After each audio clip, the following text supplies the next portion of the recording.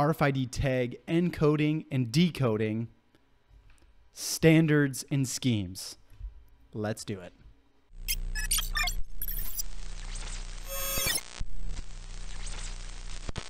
Welcome back to Tech Made Simple. Today we're going to go even further in depth on encoding and decoding RFID tags, as well as using different standards and schemes to keep your tags organized out in the field. Some of the commenters from my other videos asked for a little more clarification on the math behind encoding and decoding RFID tags. So that's exactly what we're going to talk about here today. Not only that, but I'm also going to give some examples of different encoding schemes and standards that are used throughout the world that allow for tag organization worldwide.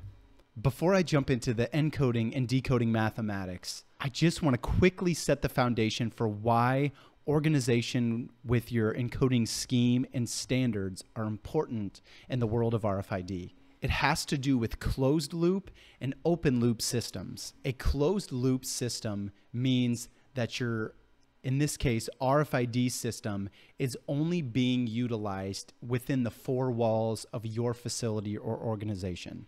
An open loop system means your RFID tagged products are going to circumnavigate the globe and be read by other readers outside of your specific RFID system. So you can see if everybody was using their own schematic, their own encoding scheme for their closed loop system, and then they expect their tags to be read and understood by other readers around the world, it would be impossible because everyone is using a different numbering system in order to encode their RFID tags. So this is where organizations like GS1 and the RAIN Alliance have put in a significant amount of work to clear the tag clutter out there in the world by implementing standards and schemes that allow for tags to be read, understood, and organized throughout the world. All right, enough on that. Let's get into it. So in my other video titled RFID Programming Guide, which I'll link up above here in the video, I covered the different types of data that can be encoded into an RFID tag. Now I'm going to explain the structure or the limitations to which you can encode all those different data characters into the RFID tags. If you remember the four different memory banks in a RAIN RFID tag, there is the reserve bank, the TID, the EPC, and the user. And again, if you don't remember, check out down below in the description. I'll link the video that explains the four memory banks for a UHF RAIN RFID tag. So within each of the memory banks in a RAIN RFID tag, there are certain block structures that have to be followed in order to properly encode an RFID tag. So you can think of the blocks of an RFID tag like different segments or different lines as you're reading through the RFID tag. The first limitation is that you have to completely fill out each block of memory in order to successfully encode the tag. So I'll give you an example. So these RAIN RFID memory blocks have a capacity of 2 bytes. So referencing my videos from the past, 2 bytes is equal to 16 individual bits, which are those ones and zeros that are communicated back and forth from the reader, and 4 of those bits, 4 of the ones and zeros,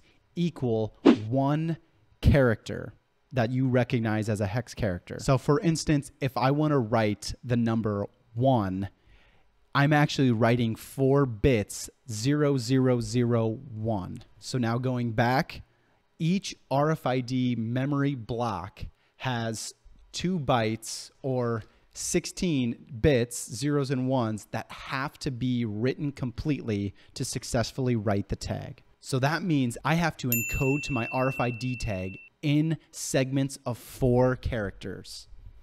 So again, I can write 4 characters to my RFID tag. I can write 8 characters, 12, 16, and so on. Now you're asking, what if I only have 5 characters that I need to encode for my RFID scheme? Well, we can write the 5 characters that are important to your data scheme. However, to completely fill up the UHF memory block, we have to pad those 5 characters with zeros either on the left or right-hand side of the 5 characters of importance. So for an example, if your 5 characters equal the number 10,001, we would have to encode the RFID tag with 000 10,001 to equal a total of 8 characters. Again, this isn't meant to be an entry-level understanding into RFID encoding. This is a little higher-level explanation as to how RFID tag manufacturers would go about encoding RFID tags successfully. So to quickly recap, all RAIN UHF RFID tags have block structures of 2 bytes, which is equivalent to 4 characters. And each block must successfully be filled completely in order to encode the tag. So moving over to the schemes and standards for encoding RFID tags, the organization GS1 has their tag data standard, TDS, which lays out all the different schemes that should be utilized when going to encode your RFID tags for open loop systems. Most people understand barcode more so than they understand RFID. So I'm going to compare to barcode for the case of simplicity. So just as there's many different types of barcodes, you have code 128 barcodes, code 39 barcodes, you have data matrices, you have QR codes. RFID tags are all not the same. You have different frequencies such as UHF, RAIN RFID, HF, NFC, low frequency, but they all work to meet the requirements of special use cases. So these standards are important because it's all about finding and identifying the right product throughout the world as quickly as possible. A good example is perishable items that have a specific expiration date. They need to be identified as quickly as possible because time is literally of the essence with those goods.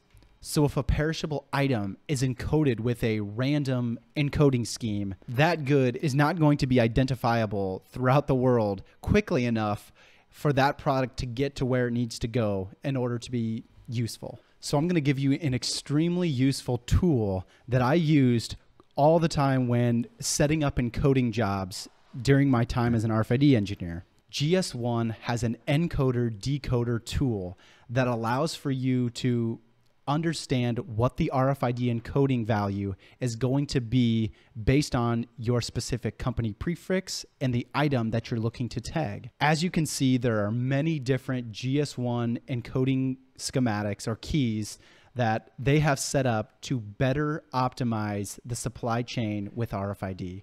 You have GTIN, SSCC, GLN, GRAI, GIAI, and so on and so forth.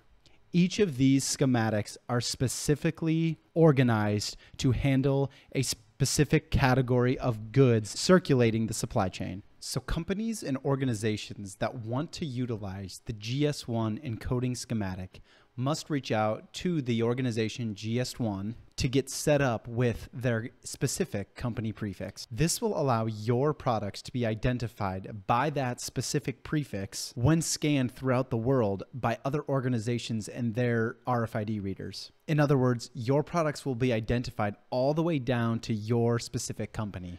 There are a few other things that go into that, but just understanding that each company has their own prefix to identify their products, I think, is sufficient for today. Finally, the RAIN Alliance has also been working to optimize encoding schemes to help clear up tag confusion and tag clutter throughout the world. They have developed the RAIN ISO numbering system, which is similar to what GS1 and other organizations are doing by allowing a company to receive its own company prefix that can be encoded before the specific item level data in the RFID tag.